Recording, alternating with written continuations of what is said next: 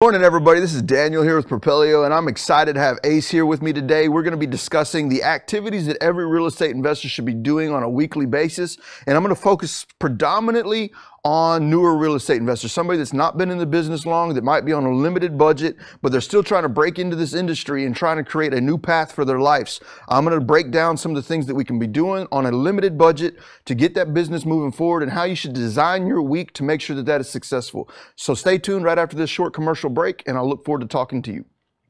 Propelio TV is sponsored by Noble Mortgage and Investments, Batskip Tracing, CreativeCashflow.com, and Life in There.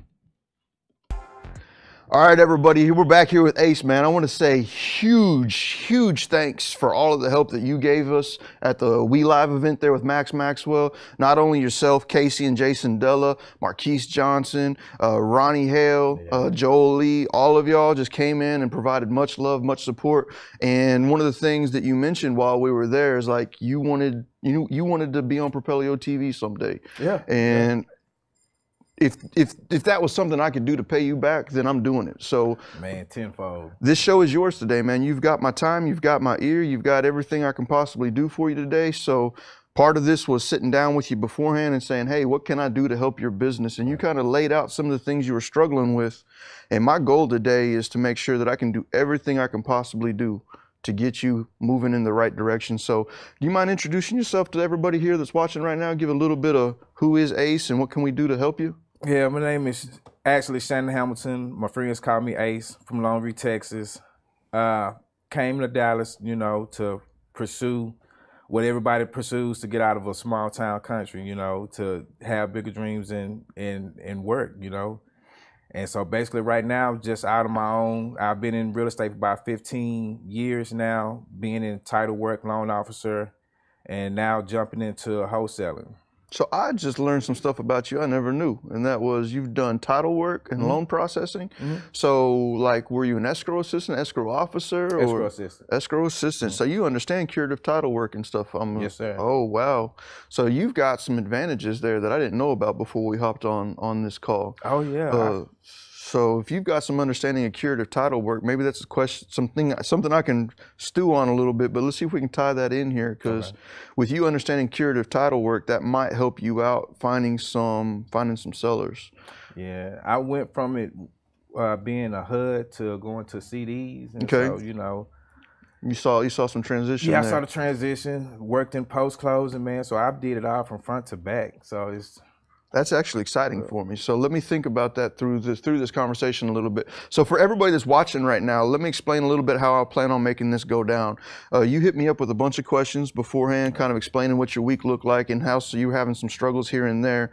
So I've got that thought process committed. But what I want to do today is hit you up with the main activities that we should be doing all week long to making sure that we're moving forward with something. I believe, most importantly, if we're starting out in this business, we're almost always going to be what I'm going to call a solopreneur. Right. We're going to be running by ourselves because we don't have the money to hire people. We can't just go out there and hire 15 people and do what some of these bigger boys are doing. So I can't teach you what the bigger boys are doing. I'm going to need to start out with what a solopreneur should be doing. Because my goal is if I teach you what a solopreneur should be doing and you do that long enough, then we can start adjusting into what some of these big boys are doing because we've already stacked the capital up that we need to make this happen. So give me some feedback on what your week looks like right now. Like, your average week, what are you doing on a daily activity? To be honest with you, watching Propelio. All right. Well, I'm in the academy. I'm basically, because my thing is fear of stepping out and messing something up really bad to where I can't get back to it, Let me pause on that because I want to start drawing these fears out of you because it's these fears that are going to be stopping you, and we got to overcome these fears. What are some of those big fears that you're struggling to overcome? Well, give me this worst case scenario that's playing out in your mind that says I shouldn't do this because I don't have X yet. I would say I have the knowledge, and you've heard of analysis paralysis, yes, sir. Right? And I think I struggle with that because it's like once I'm in learning something, it's like I learn something new every day, and like I can use that, or I see something like I'm glad I didn't do that. Just like giving an offer over the phone, just something as simple as that to It's like I don't want to, you know, talk to a customer and end up losing that lead. Okay. What I'm going to encourage you to do, and I want you to do this, and I want to see how you feel about this. Right. I need you to fail, and I need you to fail a lot. Fail forward. It's cliche. It sounds, you know, like blah. I want you to fail at least 100 times a day. And if I can get you to fail 100 times a day, you got those kinds of odds working with you, eventually one of them is going to succeed. Yeah. And the crazy thing is, that's something that I know. I know I won't learn it out of a book. I know it takes you doing this business to get out and fail, to get out there and be successful. That's how you learn. Because some of the things that I've done so far, I failed and learned, okay, well, I know not to do that step. I know I need to move in this direction and go that way to get it done. Okay. And so exactly, I just need to get out there and just fall on my face, to be honest with you. Well, much love that you see that and you accept that, because one of the things that we were taught through school and through our life is that failure is bad. Right. And if you're stepping into the entrepreneur world, and that world comes with its own inherent risks. And one of those risks is that you have to fail. And a lot of people getting started, they want to know all of the answers before they do something, because they're so afraid of failing that they do a lot of due diligence, analysis, a lot of all of this up front. And all of that does is accumulate into busy work. What I need to be focusing on throughout the entire week, and this goes to everybody that's out there watching right now, if you are a solopreneur getting started, there's a million things to get done. And with there being a million things to get done, it can be overwhelming. Well, I need to get LLC set up. I need to get accountants. I need to get this. I need to get that.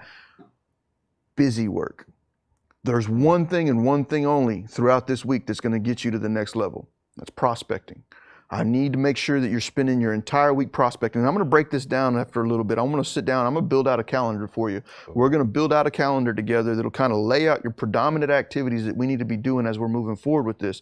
But prospecting should be first and foremost 90% of all of your activities. So right now, prior to us hopping on air here, we talked a little bit, and you were talking about some of the activities that you were doing today. You said you were going into Propelio. Propelio would show you all the stuff that you needed to be doing. What I need you to do is break that down and pull back even yet again another step further. And I'm going to give you some advice that my wife gave me. So my wife gave me this advice when we first got into business together.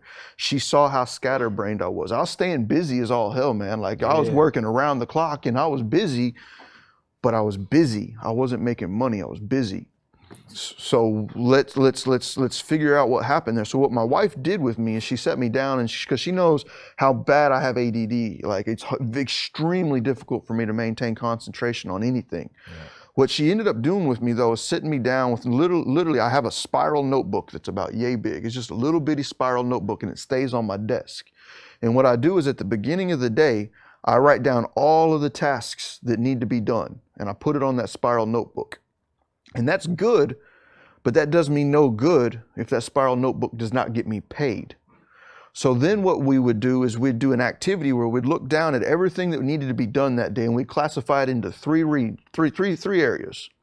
Area number one is activities that will get me paid, because I can't stay in business if I don't get paid. So those are the most important things. I don't care about LLC. I don't care about accountant. I don't care about taxes. I don't care about bookkeeping. I don't care about a damn thing except for get me paid. All right. Get me paid. So that's activity number one. And I look at everything that's on my list that needed to get done today, and everything that gets me paid moves to the top. All right. Now then I've got two other buckets that I look at after that. And the next two are things that have to get done, and things that I want to get done. Like things that I might want to get done is organize my desk. But sometimes I might go in and start my day, and the very first thing I do is organize my desk. Well, if I spend 45 minutes organizing my desk, guess what I didn't do? I didn't get paid. Right. I didn't get paid. So what I end up doing is like things that have to get done are like, let's take a look at that. Things that have to get done are gonna be, you know what? I need to file my taxes. No matter what, I have to file my taxes. But whenever I really look at things, what's more important? Me cashing a check or filing my taxes? Appreciate you checking out that clip. If you want to see hundreds of hours of content just like that, covering topics like subject to, wholesaling, pre-foreclosure, the ins and outs of all of the different aspects that you need as a real estate investor to perform in this business, the information that you need to take your business to the next level. Check out Propelio.com's Academy, content that is available absolutely at no cost to you, step by step, no upsells, true content that'll help you perform in this business.